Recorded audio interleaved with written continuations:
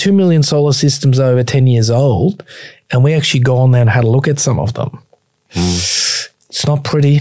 It's not pretty out there on Australian roofs. The UV, the sun. I think the messaging there is like driving without you getting your car maintained for 10 years. That's literally what it is. My mother-in-law did that. So we found some that had made a lot of money, theoretically, $30,000 income per year in an institution, but unfortunately had been turned off by a maintenance That's crew a great video for 4 years. Yeah, they lost 120,000. Another system. If this is your bank account, you open it and it's minus, people were like panicking, right?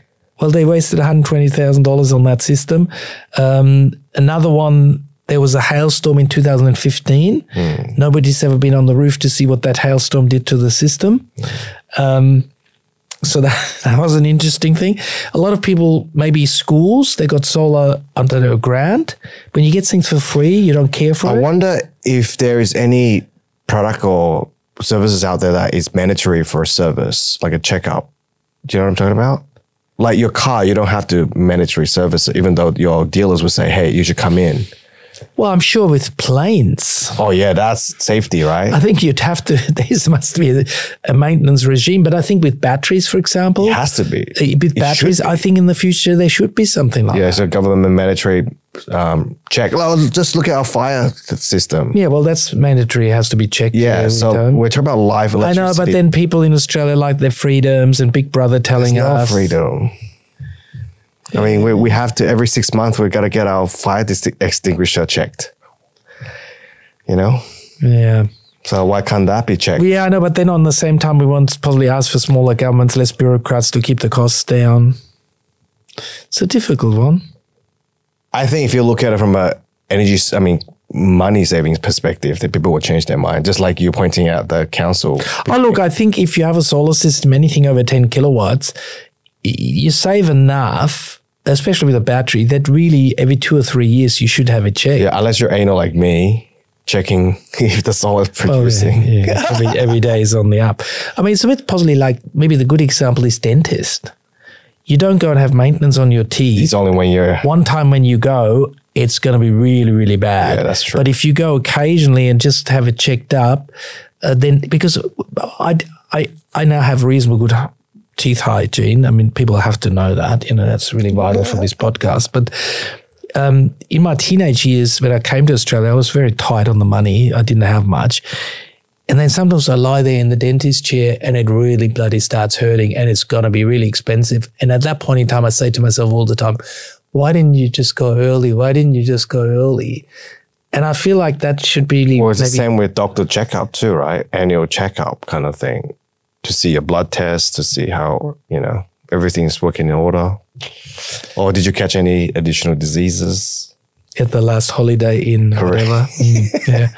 So anyway, coming back to it. So I would suggest that, a solar and battery system, a car, just occasionally have a check. I think it could long-term save you money. I think the right messaging is monitoring. Yeah. Now, there is a plug I would like to give. Sure. There is a company that does that. If you've got a solar and battery system, any of the guys on our website can actually do after sales. They're probably not that interested right now because of the batteries. Everybody wants to install batteries. But there's also a company that specializes in it called Solar Service Guys. Yes. They operate most around Australia. Done a lot of great projects with them. We've done some videos, yeah. Almost every system we went to inspect has an issue.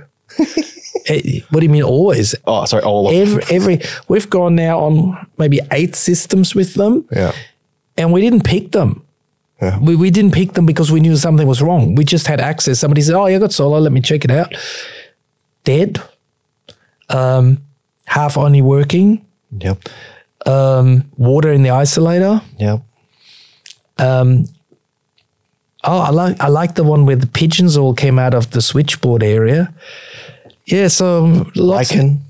Lichen, my favorite, lichen on the panels. You hardly can see anything through anymore. That's some kind of virus on your panel, bacteria growing. So there's a lot of things that can happen. If you have a solar system, if it's over 6-7 years old, just, you didn't know what's happening up there. Clamps that got missing. So actually the panels start getting loose. That's dangerous. That's the dangerous element. So we recommend, have it checked overall, but also what really some of the solar sales guys have lied in the past. You do have a 25-year warranty, but the technology's changed so much that if you have a 220 watt panels now, and there's like a 500 watt available from ACO, for your same size roof, you can suddenly get a big double-sized system. Then how do you argue against people who go, I just buy the cheapest system because in the next 5 years, things change?